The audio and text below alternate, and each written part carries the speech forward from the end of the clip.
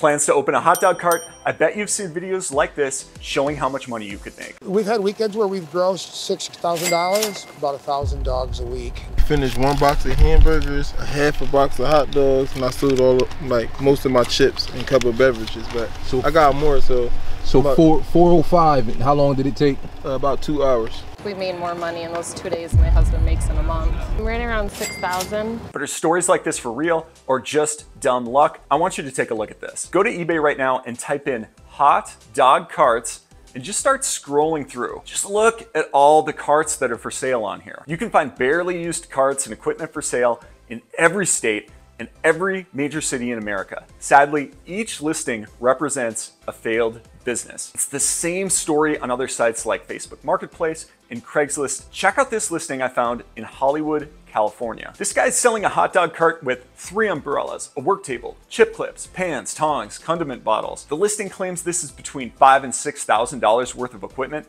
and I definitely believe him based on all the photos here. But get this, this guy is willing to sell all his equipment for $2,000 or best offer. This is mentioned 2 times in the listing, so you know this is a motivated seller. And here's my favorite part, where the owner points out that with the right spot, you could make $200K per year. Let me know in the comments if you think this person would be willing to sell all his equipment for less than $2 grand, if he thought he had any real chance of ever making $200K per year with it. And let's have a conversation. Let me know why you're thinking about getting into the hot dog business below. Are you trying to make a little money on the side to cover the increased cost of living? Just love eating hot dogs? Let me know. In this video, I'm gonna break down the hot dog cart business model and highlight some of the stories of vendors who got their spots taken away or simply weren't able to make enough money to continue operating. I'm not just serving up hot dogs here, but hard truths about the world of sausage slinging. So let's get into it. Now to start, I totally understand why the hot dog business is so appealing to people. I've even looked at it myself because this opportunity just sounds so good. According to Market Data Forecast, the global hot dog market was valued at $72 billion in 2022 and is expected to reach $95 billion by 2027. Great, you're probably thinking you've discovered a massive market with a lot of opportunity. Here's how the hot dog dream usually goes online. You get to be your own boss, sell a product that's easy to make, and literally everyone wants. The next step, of course, is to start estimating how much money you could make by selling 50, 100, 200 hot dogs per day. Take, for example, Gourmet Frank's, a premium hot dog spot located in a Palo Alto mall. On average, this little business sells 85 hot dog meals per day at an average order value of $15. This means the business makes $1,275 per day, about $38,000 per month, or $459,000 per year. Now on YouTube, all this sounds great. Even after the expenses like rent, taxes, and inventory,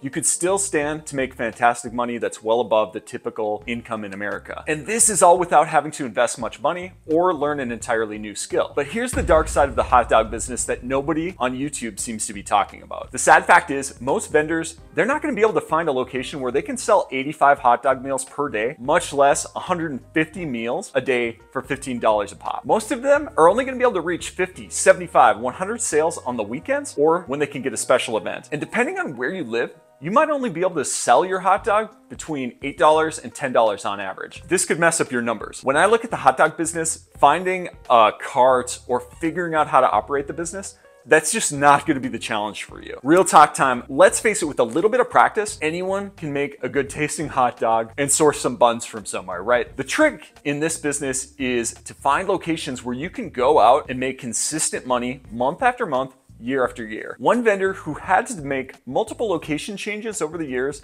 is Howard's Hot Dogs, Coney Island in Traverse City, Michigan. Howard has been serving up Coney dogs to the bar crowd from 10 p.m. to 2 a.m. for about a decade now. Howard averages $2,000 per week in sales, but the business didn't start out this way. At first, Howard was having a hard time making the business work by vending outside a volleyball arena and just other lunch spots around town. Howard was selling the same high quality hot dogs and provided the same level of customer service. He was the same person, but he didn't start making that real hot dog money until he moved to a busy street with bars and started serving in the evenings instead of the day. Keep in mind that even after you find a good spot, it doesn't mean the location is going to stay profitable forever. A great location spot can turn into a no hot dog zone seemingly overnight. For example, in early 2023, the location Howard leased for 8 years was sold to a developer. The result?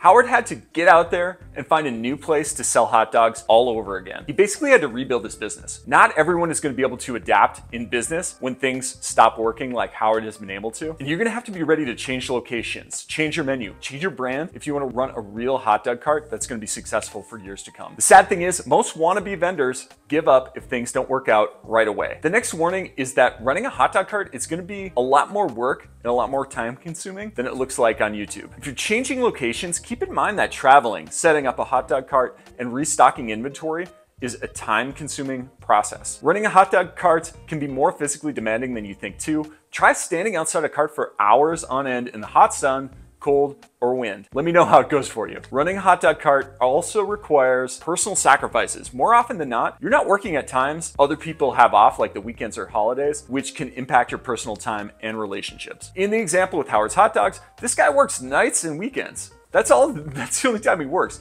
This is hard to do if you have a family at home, so it's just something you gotta think about. As we wrap up, remember, the hot dog business can be profitable with the right location, with the right menu, but it's not as easy as the YouTube videos make it seem. Expect slow days where profits are slim, and understand that not everyone succeeds, as evidenced by the abundance of used carts for sale online. In other words, think carefully before buying a $2,000 hot dog cart off Craigslist. But that's just what I think. Let me know what you think about the hot dog business in the comments below. Is this something you're planning to start this year? I'm a small YouTube channel and I respond to all legit comments that come through. And if you're looking for a side business, check out my database, 102 business ideas in the resource box below this video. Access to the database is free and gives you side hustle ideas with revenue numbers and startup costs for each business. This database includes revenue from profitable, solo-founded business opportunities you might not know about, like parking lot cleaning, towing, junk removal, auto detailing, online businesses, and more. If you want to start a new business idea this year, sign up for the database below this video. Thanks for watching, and we'll see you in the next one.